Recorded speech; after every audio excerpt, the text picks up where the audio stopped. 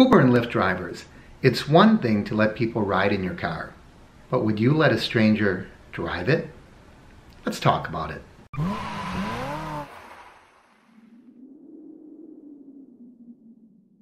Welcome everyone, Mark here from uberhints.com.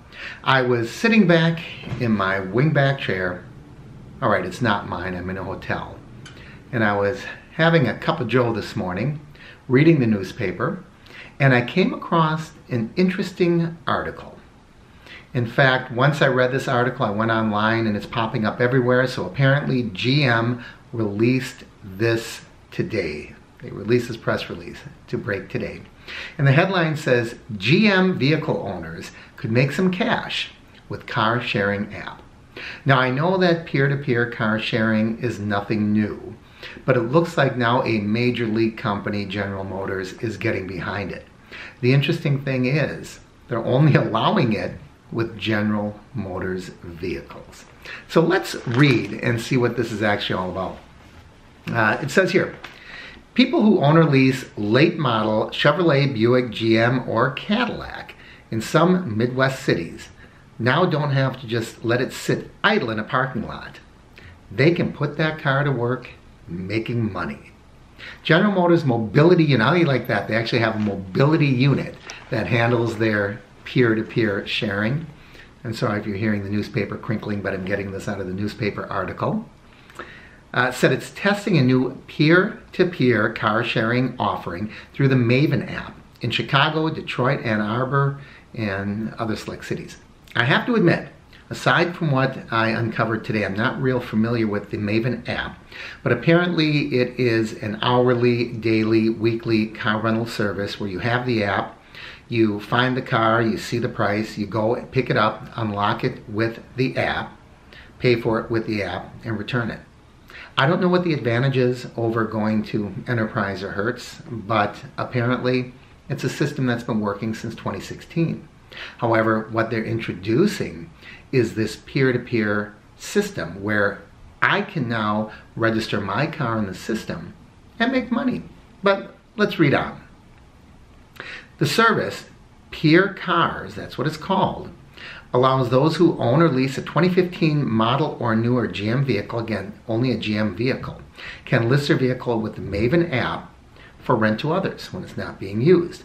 The owner keeps 60%, actually it says, 60% of the revenue, Maven gets the rest. So I'm looking at this and I'm thinking, is this Uber version 2, where they're taking 40% of something I own, just to hook me up through the app, but let's continue. It says the idea is similar to Airbnb, bed and breakfast, which allows us to rent our homes out. And Julia Stein, who's the vice president of GM Urban Mobility, compared it to that. And she says people put their house on a platform and cars are far less personal. Well, maybe, but someone's not going to crash my house into a tree. So Stein said the car is one of the most expensive things we have. That's true. Outside of my house, my car is probably the most expensive thing I own. And leaving it sit idle is a wasted asset. So Maven is now available in 15 cities, and they're rolling out the peer-to-peer option in Chicago, Ann Arbor, and Detroit. So we'll see how it goes. So to give you a little insight on how it works, peer cars will work the same way that Maven does. A person looking to rent a vehicle will go to the Maven app, select a car they like, goes to the car's location and uses their app to unlock the car. And off you go, says Stein. It goes on to say that in order to do this, you have to get registered with the platform. You have to give your VIN number, your vehicle identification number. I guess if I say VIN and I say number, that's like saying vehicle identification number. So you give them your VIN, no number. And they will check and see if it qualifies. It's a GM vehicle, it's 2015 and newer, and so on. Then it says we come out and take pictures of the car and install the accessories that allow a phone to open the car. Do you want some third-party app to have control over how your car gets opened? I think that's a big question. If you answer nothing else, leave that one down below, because I think that's huge. It's my personal vehicle, and I may not want to be renting it all the time, but yet they have just installed equipment so they can unlock my vehicle with an app. I don't know. Let's go on.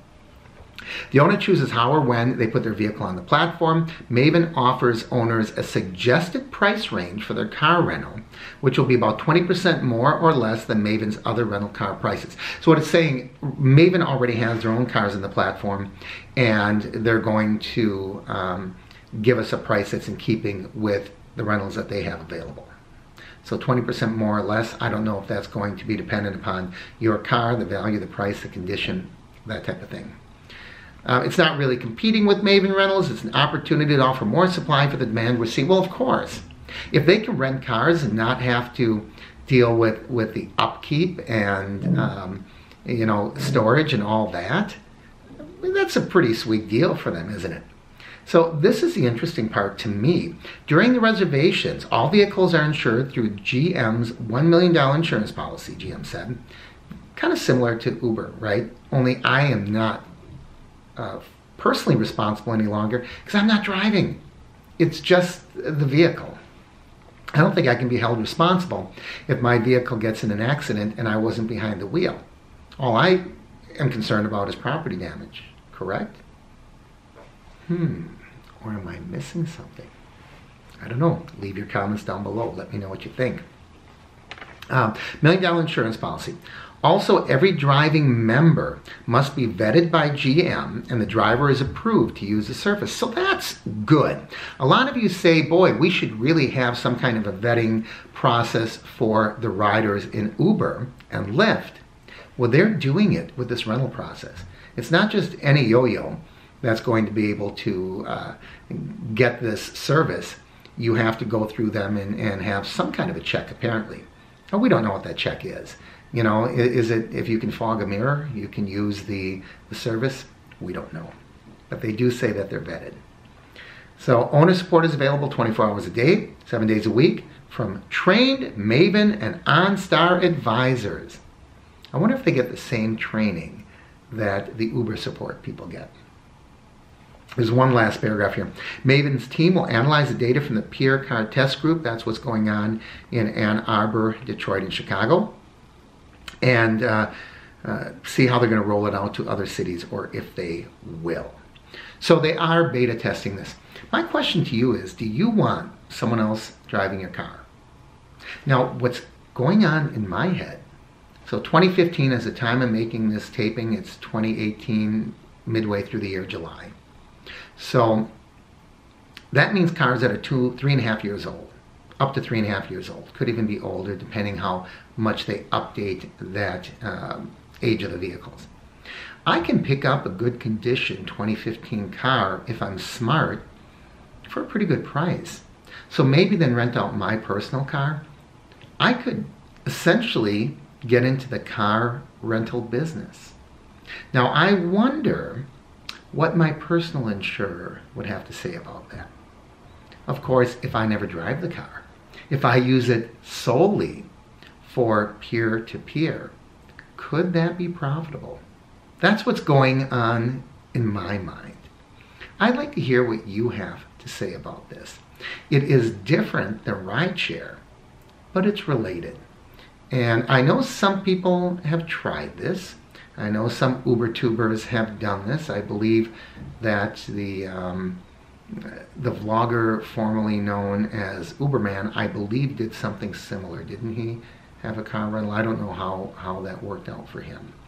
But if you're insured, and it's, you know, that's the thing. I wouldn't want it to be with my personal car, but if I bought a car just for that, as an investment, I wonder if it would work out.